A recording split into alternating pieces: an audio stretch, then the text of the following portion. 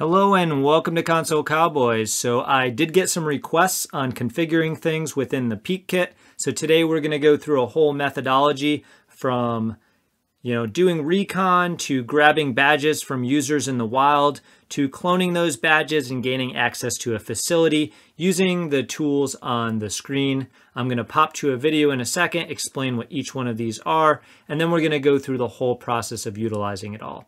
So if you enjoy what you're watching, like, subscribe, and share out this video to everybody. I don't do publicity. I rely on you to do that. So I appreciate everybody who does. These are the tools that we'll be going through today. So we have our long-range reader, which we'll use to target users out in the wild and grab their badges. We also have a battery pack for that. We have a Flipper Zero. I'm not going to show this in this video, but I'll show it in a follow-up video. And then we have a Proxmark to clone our badges, as well as a mock door reader from an old RTA class I took that'll tell us whether access was granted with a target card that the user's holding. And then we have a blank card here. The flipper will be a different use case if we were in a facility and we just needed to do something quick and dirty. All right, so we have this long distance prox reader. We're gonna flip this over. We have our SSID and we have our password. We have our power cable.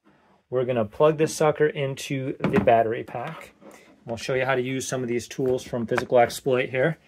And once we do that, we can double click this guy and then set this to, I think it's 12 volts, I believe. And it makes noises now, and it's kind of just setting up. On the back side under here, you're going to see a light turned on.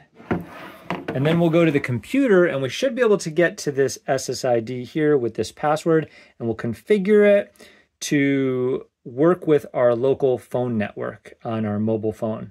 And that's how we're going to receive those badges in real time as we're collecting them with this long distance badge reader at like a Starbucks or something. So let's hop over to our computer and do that. So open up your network here and you want to connect to whatever one says doppelganger with a couple values at the end. In my case, it's 56EO. You're going to connect to that with the password that's on the back of your long range reader in the kit that you got. And the default password, I believe, for all of them is under the radar.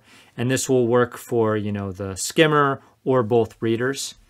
So once you do that, you want to open up a web browser and you want to go to 192.168.4.1. And that's going to open up the Doppelganger application.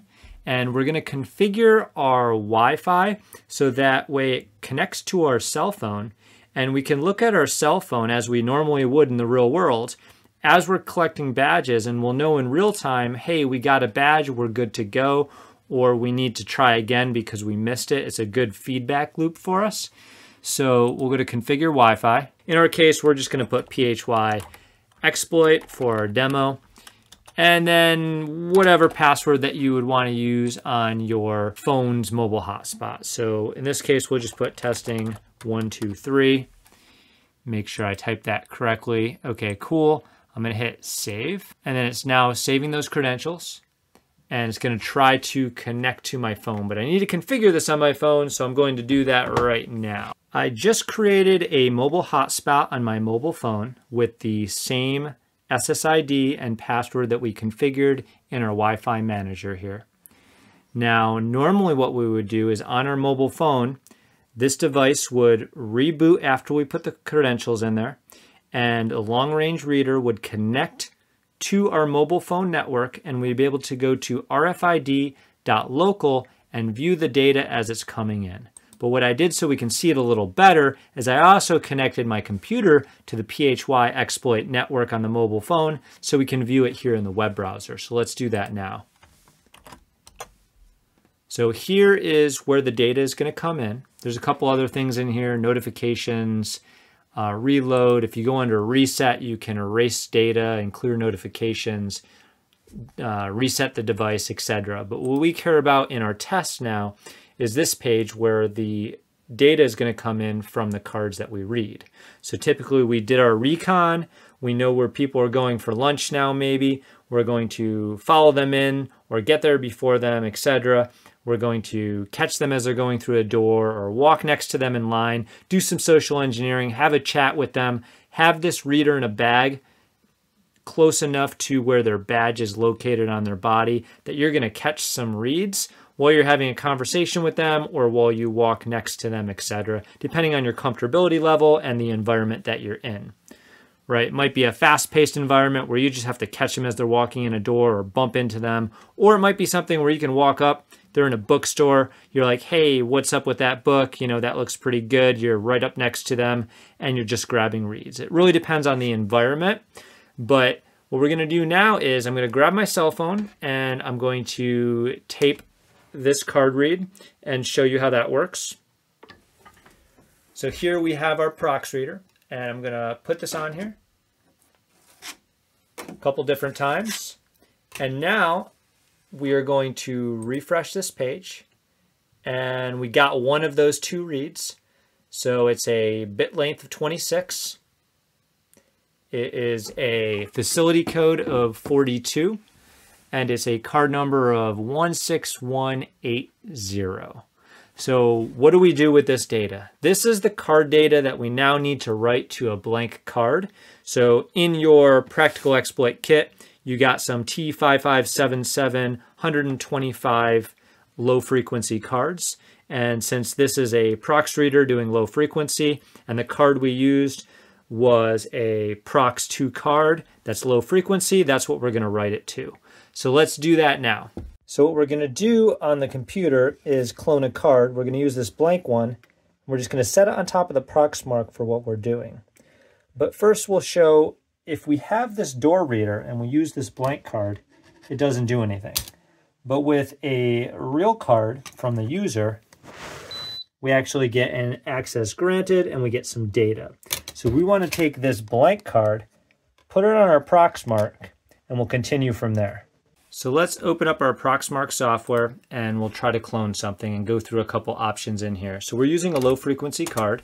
So we can look at the options for that in here.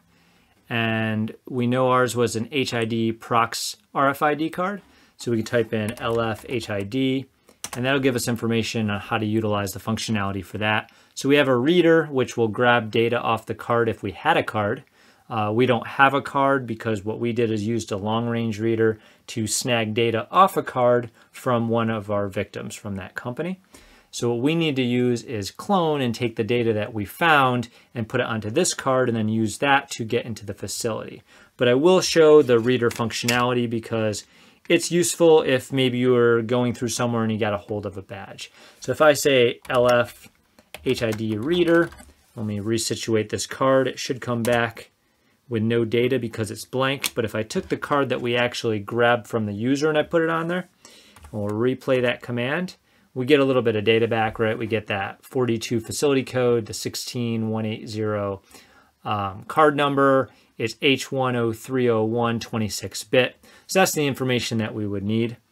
And I'm going to put my other card back on here, the blank one. And what we're going to do is go LF HID.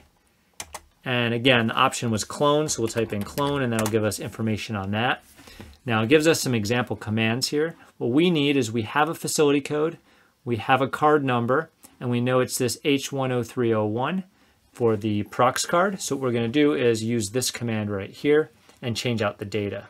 So we'll say LF HID clone -W H10301 -FC. And then we're going to put our facility code in there of what we grabbed. So that is going to be 42. So we'll type 42. And we'll say, okay, our card number is going to be, let's grab the card number, 16180. 16180. And I'm going to hold this card on here centered and make sure we get the right on there. And preparing clone HID. So now it says we can do LF HID reader again and read the data back off it. So let's make sure that we got data put onto this card. So we'll say LF HID reader. So now we're reading what was our blank card that we just wrote data to from our capture of the user. So let's see if there's actually data on this card now. And it looks like there is. Looks correct. Facility code 42161-180. So now what we want to do is we want to test this on the door reader. So a minute ago, we showed that the real card worked on the door reader. Now what we're going to do is take the blank card and use it on the door reader, which is what we would do now that we're attacking that facility. So we went through that whole process, right? We did some recon. We found out where people went to lunch or where they go during breaks, etc. We utilized that data to then use our long-range reader to capture that data. We took that data, we wrote it onto a card, and now we want to enter that facility. So here's what we're going to do. Let me grab my cell phone so we can tape this here. So right here we have our reader again, and we have our blank card. And this time it should work, right? So now there's data on there. It says granted. So now we have access to that facility. Hopefully this was useful for you. This was your methodology from beginning to end, from finding your users to grabbing their badges, cloning their badges, and gaining access to a facility. I haven't really seen people show that before, so I wanted to show that here. And people were asking me about the peek kit. So this is how to utilize those long-range readers or skimmers, and then how to put the process together in a methodology. Next up, I'll show how to use a flipper in case you have one on hand while you're in the facility after you gained access, maybe to get access to further secured areas. So stay tuned for that. I'll put that out here in a few minutes probably. If you learned something or you like the video, share it out with your friends on social media. I rely on everybody else to do my promotion. Thank you.